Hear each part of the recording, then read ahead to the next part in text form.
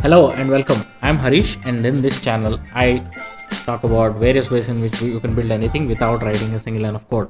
And in today's video, we are going to look at creating conversational apps using Typebot, which is a open source alternative to LandBot, and also is a great platform for you to start learning to build conversational apps and experiences for your customers or whoever is visiting your website or wherever you want to deploy this, right?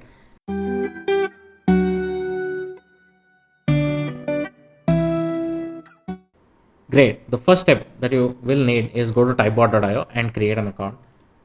Creating an account is simple. You get a form and you'll just have to fill your details, and that will take you to your workspace, right? In your workspace, you can create any number of type bots or conversational apps that can be deployed to any number of responses. There is no limit on that for the free plan, but the limits are on organizing this into different workspaces and making it much more organized. If you have, let's say, 100 bots that you've deployed, let's say for you or your customers and so on, right? Let's quickly look at the interface before we jump into building our first conversation bot. There is setting and members is if you want to invite somebody from your team and work together, then that's going to be in the paid plan. And there's the billing section where you can upgrade to any of the plans they offer. And in the settings, you can change your workspace and also customize the icon of the workspace. And there is a preferences section where you can update how you want to use the canvas. Canvas is where there will be blocks that you can drag and drop and design your conversational app, right? One is trackpad and the other is mouse. If you're familiar with using a mouse, then mouse is a good option to have. By default, it is trackpad, but you can change it to mouse if you want. Trackpad is on your laptop if you're using a trackpad. And then under your account, you can always have a name change or profile picture change, or you can create API tokens that you can use the Typebot API somewhere else also. And the documentation for this is on their GitHub repo. If you are interested, if you're a developer and want to go deep dive into the tool, right? Let's create a first bot, right? To create the first bot, click on the plus icon and then you get three options. The first one being start from scratch. Then we have templates, and then there is import a file. If you have an existing file, or if somebody else has sent you a file, let's say you ask somebody else to create a bot using this tool, they have sent you a file, you can import it. But let's start with a template and see what options are available. Under templates, you can see there is a live demonstration of the specific template, and on the right you can see all the templates that are available. There is a lead gen template if you want people to fill a form and give their information to you so that you can follow up with them and talk to them later on. You can do that. And if you want a customer support template, that is also available. If you want to run fun quizzes to your customers, that you can do. If you want to have a lead scoring mechanism and evaluate your leads, that is also a template that is available. And if you want people to pay for your products, that is also available. Let's quickly jump into basic template. Let's start the first video with a customer support template. And you have to just click on use this template, and that will give you the entire canvas with the template, right? So if you drag and drop, you can see all the options that are available in the template. So after the start block, the bot will say, how can I help you? And then it will give you multiple choice options depending on what option you pick. As you can see, these are linked to other blocks. Let's say somebody says, I have a feature request. Clicking on that will take the user to the feature request block. And if somebody says there is a bug in your platform, it will take to the bug section. Now, all of this ideally should be designed first on pen and paper, where you write down how the conversation with the customer will look like if you're building a customer feedback based application, and then start building it on any tool like this, right? Let's say Typebot in this case. And once you collect the information from the customer, then there is the thank you section, which is named as buy block. You can always rename these blocks. You can always customize all of this template and make it your own. But the idea here is to show you what are templates and how you can work with the templates, right? Now let's quickly see how this works in the preview section. In the preview, you can see there is, let's say I said there is a bug. It says, okay, what is the bug? I will say button doesn't work. And then once I click, it says, it moves on to on which email can we contact you. Let's say Harish at so and so. Then I will say send. Right. So it says thank you so much for now. Once you've previewed, right, let's quickly look at all the options that are available as part of this bot. There are speech bubbles, which are the user facing ones, right? For example, let's say you want to send a message, you add a text block. If you want to show an image, you will add the image block. If you want to add a video, you can add video block. And if you want to embed an external application or a website or whatever, PDF or an iframe, you can do so using the embed block. Now if you want to collect information from the users, you can do inputs, right? You can collect text based, email, phone number, you can do date, you can do a website, you can also just get a number, it can be an age or whatever specific number you want to get from the user, or if you want to collect payment also you can do that. Now we'll build individual type bots for this as we go through this video series, but the idea of this one is to see what are all the options that are available. Now let's say you have a condition where if your user enters a specific option and that matches with your condition, you want to send the user to a separate block, you can do that using the conditional block. You can set variables, right? Here you are collecting the details about the bug and it is stored in a variable called content, right? And here variable is email, where the user's email is stored. So to set that, you can do set variable. And if you're a coder and if you know how to write JavaScript, you can always custom code, right? And if you want to connect the user to a separate bot that you built, you can also link to another bot from one specific bot using this block.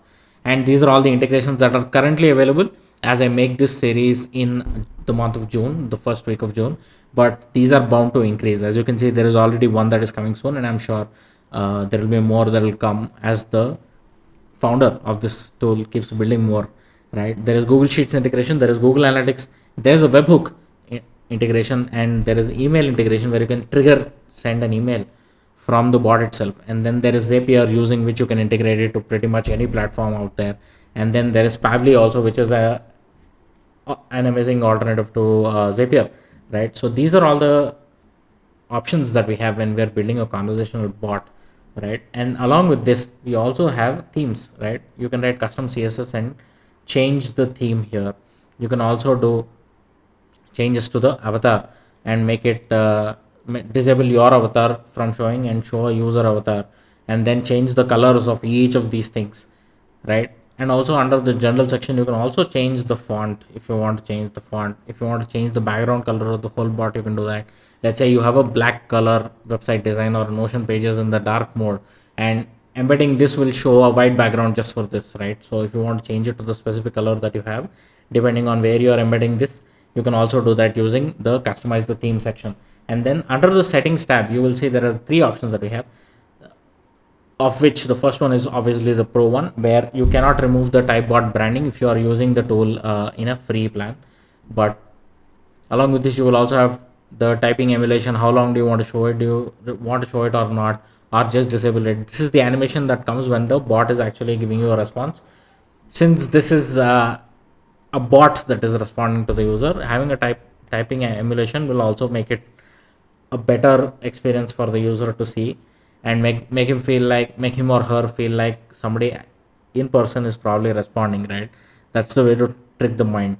And then there is metadata. If you're sharing just the link, you can always customize the title, the description, and the image. These will appear. Let's say you are sharing this link on Facebook or Twitter or wherever, whatever the short snippet that appears about that link can be customized from here, right? You can also add custom head code. Let's say you want to add Google Analytics code to track how many people are actually opening this bot and customizing it, or conversation is happening with the bot. You can actually track that using the custom head code. If you hover over the question mark, you can get what is available and what is allowed in that block, right? And the last but not least piece is how you can share this bot, where you can embed it, how can people interact with the bot that you've built, right? The first step is you can customize the link, right? You can make the link your own, but the typebot.io domain will stay. If you want to add your own custom domain, let's say I have a domain called harishkotra.com, and I want this bot to work on my domain only, I can actually upgrade my account to pro account and then add a custom domain. So this will become harishkotra.com, and I can customize this to CAS demo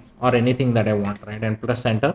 That will work. Now if I copy this and open it, just the bot will start working with that one link, right? Oh, amazing. This doesn't work. Let's see. Looks like it's not probably saved. Let's see.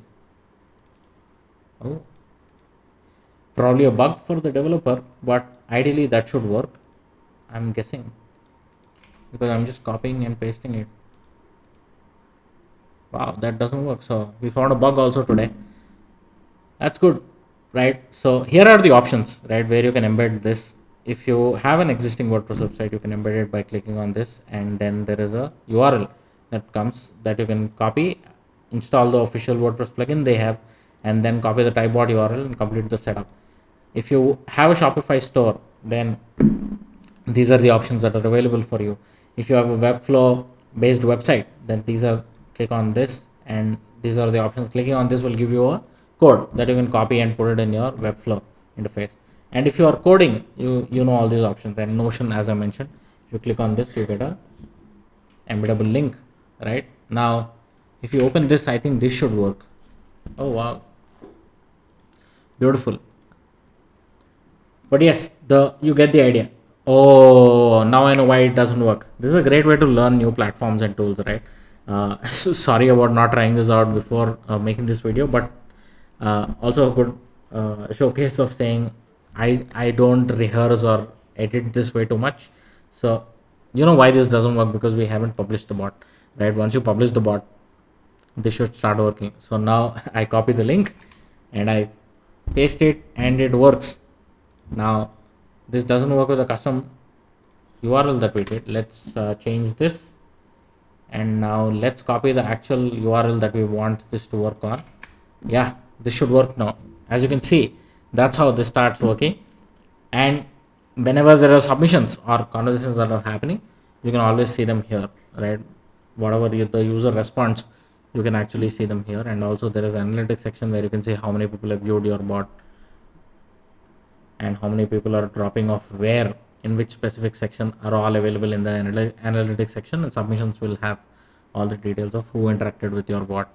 With that, we'll come to the end of the first video, where we talk about how you can use a template and customize the bot and deploy it. If you found this content useful, drop a like below and consider subscribing, because this channel is all about building without coding. I'll see you in the next one. Peace.